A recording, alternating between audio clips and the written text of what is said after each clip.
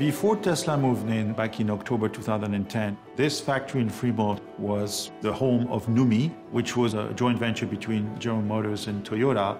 It was at the time when the auto industry was struggling, and we were able to buy this factory for a relatively low purchase price, and we decided to essentially refurbish the factory from scratch.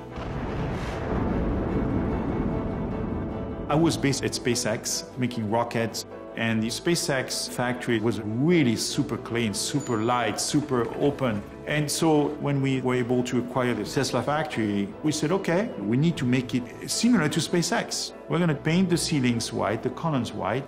We're going to make it bright. Where we have the ability to have skylights, we're going to have the light from the sky, And the psychology of that is if you want quality, you need people to feel at ease. You need people to feel like this is a quality place here. I need to make a quality product.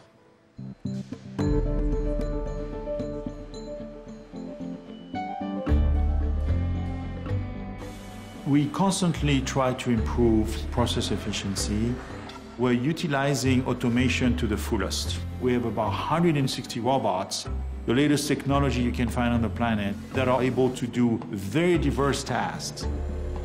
Robots are extremely good at repeatability, accuracy of motion, but humans are more intelligent than robots. Therefore, we need to use humans where there's a lot of value for that intelligence.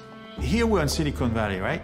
So you have wonderful universities, Stanford, Berkeley, UC Davis, you name it. So we have a lot of talent. So we want to take full advantage of having highly educated people help us improve the automation.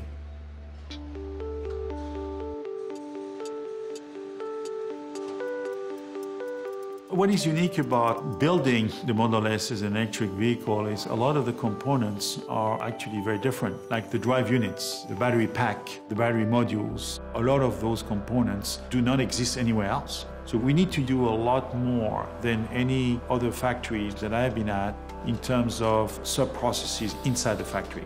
We do about 95% of our stamping in-house. We do a lot of the machining in-house. We do some coding in-house, we do painting in-house, we do the center display in-house. So the level of integration is very, very high. And because everything is here, it speeds things up greatly. And that speed has a lot of intrinsic value in terms of innovation, adaptability, flexibility, all of that. In the future, we have a lot of opportunity to grow and bring more of this product to the market. And so, huge potential here.